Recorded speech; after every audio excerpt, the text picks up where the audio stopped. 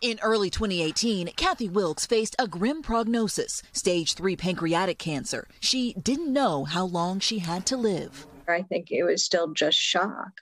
Her treatment was grueling, 8 rounds of chemotherapy, surgery, radiation. It was a lot of nausea, very tired, a lot of just not wanting to get out of bed. But nothing worked, and by the next year, the cancer had spread to her lungs. But Kathy's health made a remarkable turnaround after she received a groundbreaking experimental treatment in Portland, led by Dr. Rom Leidner. This is potentially a one-and-done treatment. Dr. Leidner's treatment is currently the only known effective therapy for metastatic pancreatic cancer, the deadliest of all cancers.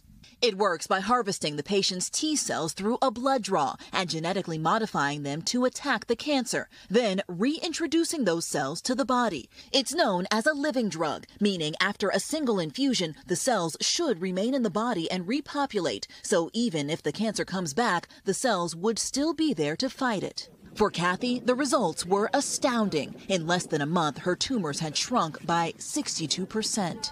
It was like, you know, what do? You just stand there with your mouth open because you're just so awestruck. And after 6 months, down 72%. Her cancer is now stabilized.